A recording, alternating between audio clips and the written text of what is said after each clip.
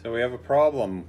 Our 1972 Ford Mustang convertible was showing signs of engine overheating, or at least that's what these instruments showed us. But what's interesting is the temperature gauge would go up to a very nerve-inducing hot side, but also the gas gauge and the oil pressure gauge would also go up. And in doing a bit of research, all of these instruments are fed by a instrument panel voltage regulator, or cluster voltage regulator that plugs in right here. I'll show it to you in a second.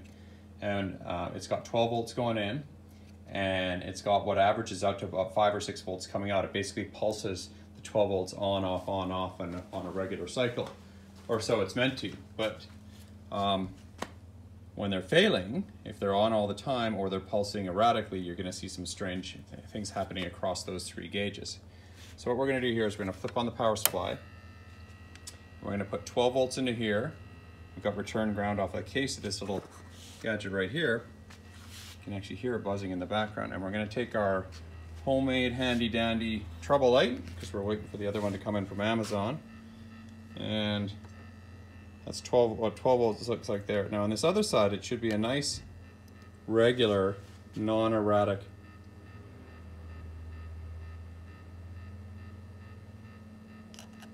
give it a little tap. Not looking good. So there's an old 50-year-old mechanical part in there, so it's perfectly reasonable that it's not still behaving, but that is the cause of our woes. And when you have an erratic input voltage going into your sensors, your gauges are going to behave erratically as well. So bad news is we need one of these new parts, which is about 30 bucks. You can get a solid state version that doesn't rely on sort of the mechanical tungsten-y things. And by replacing that, hopefully we'll get a much more reliable reading on our temperature gauges. Thanks for watching.